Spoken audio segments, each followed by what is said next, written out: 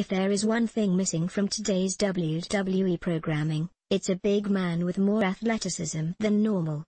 Sure, you have your Braun Strowmans and with their power moves, but I want to see those larger-than-life men who can jump across the ring. In Kane, we had one of the near-perfect big men in WWE history, standing at 7 foot tall, mixed in with the amazing character and pure athleticism he had. Kane/Glenn Jacobs will go down in the record books as being one of the most imposing figures to ever lace up a pair of boots. In line with his 53rd birthday, I've decided to have a look at some of the most memorable moments of the Big Red Machine's career.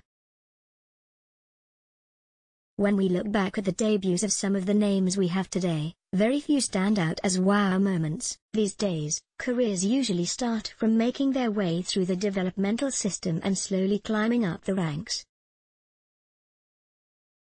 For Kane, his explosive debut directly affected the main event picture in the then WWF, coming during the first ever Hell in a Cell match between Undertaker and Shawn Michaels at In Your House, Bad Blood. Alongside Paul Bearer, Kane proceeded to rip the door off the cell and tombstone his half-brother The Undertaker to cost him the WWF Championship. Wearing his not trademark red and black full-body gear and his iconic mask, this was unlike anything the audience had seen in a long time and sent shockwaves through the company.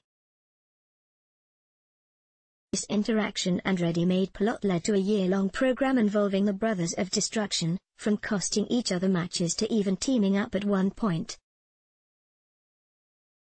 Would Kane be in the position he is today if it weren't for that impactful debut? Jacobs surely had the talent, but that moment, the sight of Kane walking to the cell alongside Bearer, would forever cement the vision of a monster ready to take the WWF by fire. Just over a year after his debut, Kane would end up winning his first ever WWE Championship.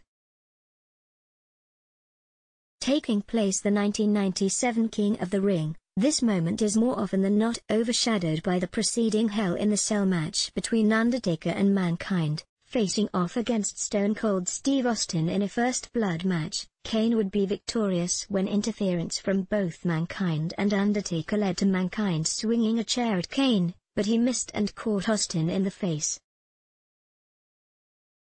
Stone Cold, using a chair to the face of Kane to produce blood, was caught bleeding himself by the referee and therefore the title was awarded to Kane. This reign would last all of 24 hours, with Austin winning it back on the following night's Raw is War, but we got the picture of Kane with the belt, and for this writer, that belt looked damn good on the Big Red Machine. It would be another 12 years until he won a world championship again. I'm not counting the ECW title, but the image that I most associate with him as the company's champion is that from 1998. Now, tell me that there isn't a person in the world that, when watching the 2001 Royal Rumble live, didn't end up shouting at their TVs for Kane to win. Entering at number 6, no one expected him to go on the tear that he did. From making Drew Carey fill his pants with a threatened choke slam and eliminating the following 6 entrants to lasting to the final 2, he was able to stand strong alongside The Rock and Stone Cold and completely fit the picture. He was easily the Iron Man, lasting around 54 minutes, a quarter of an hour longer than any other competitor. This is arguably one of the best Royal Rumble appearances ever, chucking a then record 11 men over the top round in a 30-person Rumble.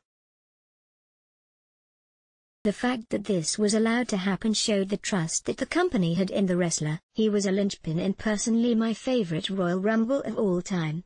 When he debuted, Kane was promoted as a mute, so badly affected by a house fire in his youth that his vocal cords were beyond the ability to speak. Over the following years, his ability to speak slowly returned, from the use of a voice box to no semblance of a speech problem to have ever occurred.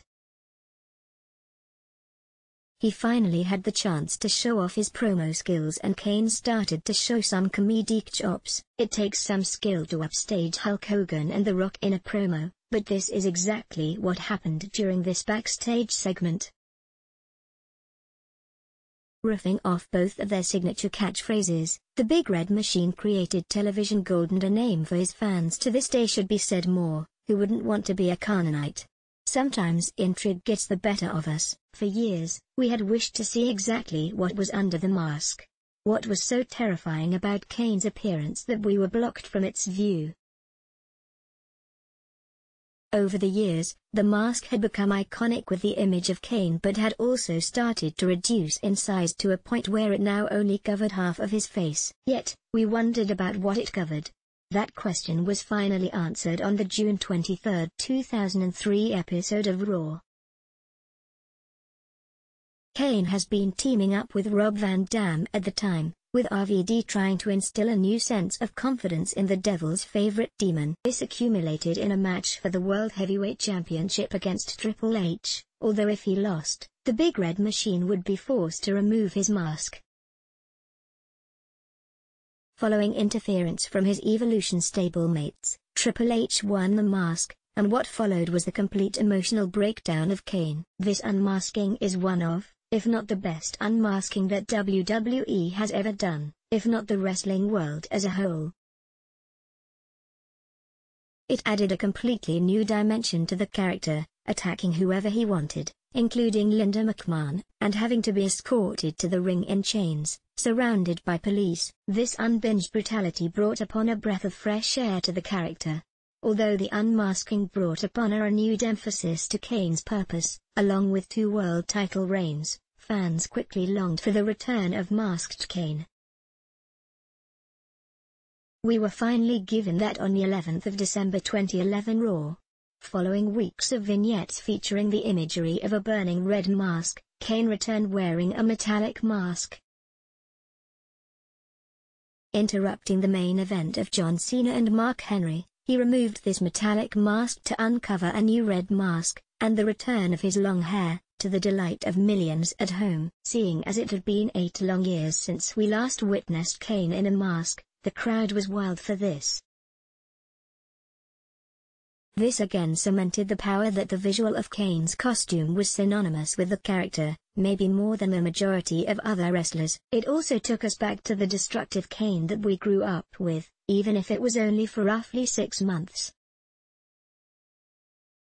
As mentioned earlier, Kane holds some great comedic timing, and this was none the more evident than with his partnership with Daniel Bryan. After being sent to anger management, and opening up in the calmest of ways about his past evil deeds in a way that would make Michael Myers shudder, and eventually teaming up to create Team Hell No.